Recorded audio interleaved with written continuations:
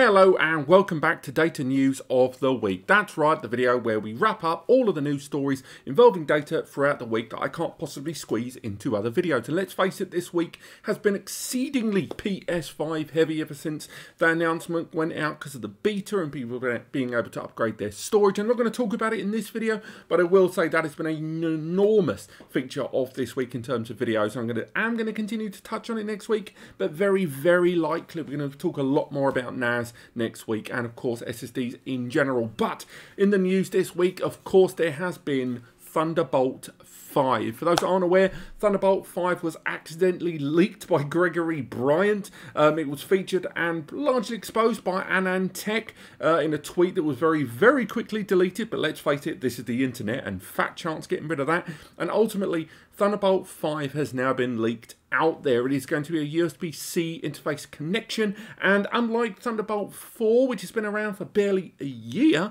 and a lot of people were kind of like Thunderbolt 4, Thunderbolt 3, both of them 40 gigabits per second, yeah, I'll wait out if that's okay.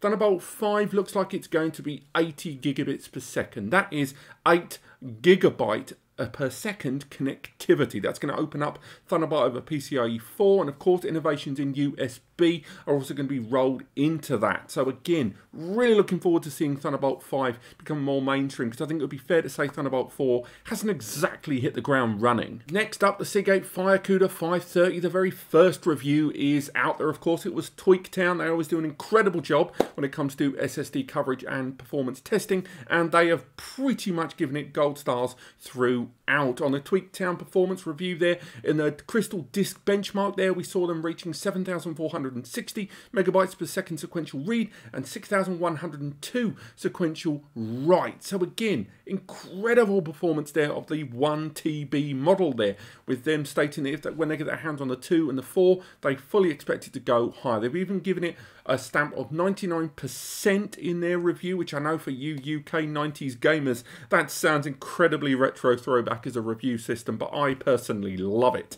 They give it 99%, but again, you compare that against the 98% they gave Samsung's 980 Pro earlier this year, and the 100% they gave the WD SN850 November of last year. So again, this is an ever-changing thing, and although some of their test benchmarks in things like Anvil and Diskbench did put the WD and the Samsung ahead of this drive, they're hoping that when we look at the 2 and the 4 TB drives, the things are going to level out quite dramatically. But again, it's great to see the reviews out there, and of course my own review on that drive should hopefully be out within the next 2 weeks. But again, fair play for Tweaktown, that massive giant in this industry of SSD reviews and stuff like that, getting theirs out and pretty much laying a very straight dice game on that review. Next up, we've got a Google-based story, and to be perfectly frank with you, even though this is a news story from this week, I actually harked back to 2019 in a Google data center in Oklahoma. Google are trying to recycle hard drives more effectively. For those that aren't aware, hard drives generally, when they're used in bulk, maybe at data centers, hard drives are generally just completely trash because of the data that's on them and the platters inside. And it's an incredibly complex thing to take them apart. And Google have kind of taken the challenge here and started going through, and by hand at this data center, they've been removing large numbers of one of the most important parts, this magnetic assembly, the bit that controls the arm, the actuator. They went through 6,100 drives, recycling and removing those magnetic assembly parts, and then getting them sent over to manufacturing plants in Thailand, where these have been reintroduced. It's one of the most key components of a hard drive, but it's also one of the most intrinsic element-based components in the construction of a hard drives.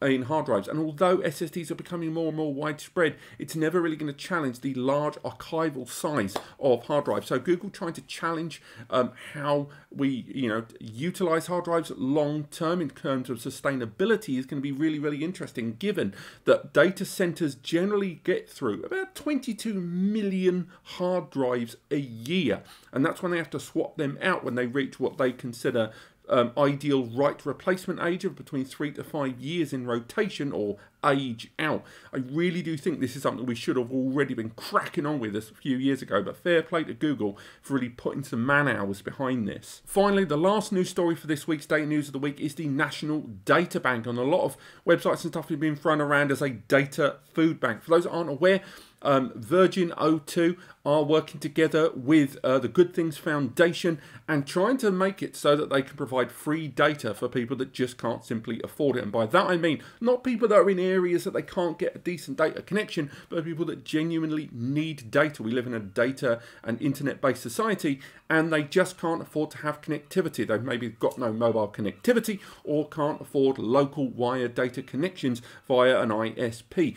This is the plan to provide these people with the free data that's kind of not being used by other people and other places. Virgin O2 have donated 7.5 million gigabytes worth of data that equates to well over £500,000 worth of data connectivity, and this should hopefully allow, via a system of applications, people like students, those working from home that genuinely are just living paycheck to paycheck, and even kids in schools that need data and need internet connectivity to get on with their schoolwork, to have that level of access for absolutely no cost. And that's something I think, as generally as a society, as we move forward into a heavily based internet age, that we can all get behind. But this has been Data News of the Week for the first week of August. Don't forget, if you've enjoyed this or want to learn more or stay abreast of these things, click like and subscribe. But otherwise, I'll see you next time.